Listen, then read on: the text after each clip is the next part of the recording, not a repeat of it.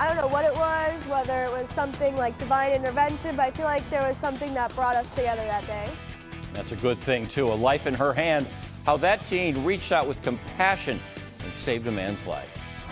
We're going to make that our big story tonight at 10. A split-second decision helped save a man's life as he stood on an interstate overpass. A teen girl and her brother spotted him as they were driving by. Fox 6's Ashley Sears is live, and Ash, tonight they are being called heroes.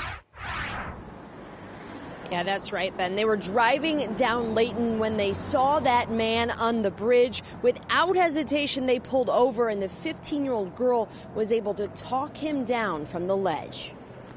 I'm like, oh my gosh, this guy's gonna jump. Jake Duncan and his sister Ava Bell never expected this detour on their drive home Tuesday afternoon. As I'm looking in my rear view, I see him hop over the fence, and at that point I freaked out. They pulled over on the Layton Avenue Bridge over Interstate 94. Ava Bell hopped out of the car and ran toward the man. So the first thing I did was climb up on the bridge with him. She faced him eye to eye, trying to calm him down. I kind of thought of like the Titanic when Rose was like standing over the Titanic and Jack kind of got up there with her. Building a rapport, she asked him to slip his hands through the fencing. And when he did that, I kind of held onto his hands. For close to 15 minutes, she stood with him until eventually he climbed over to her side. I was terrified with him, but I was super calm on the outside. Her brother called 911 and ran to them.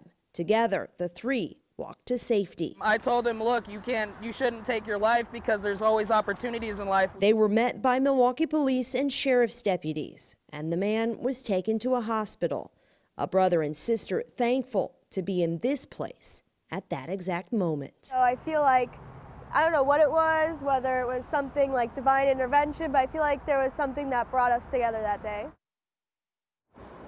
Now, Ava Bell has no training for these situations. She says she thought back to a documentary that she once watched that explained the importance of touch. She says that's why she grabbed that man's hands that day. Her and her brother are just so grateful that he's alive. Reporting live in Milwaukee, Ashley Sears, Fox 6 News. It's amazing. He might not have come over to this side of the fence if someone else ran up to him. Maybe it was fate. Ashley, thank you.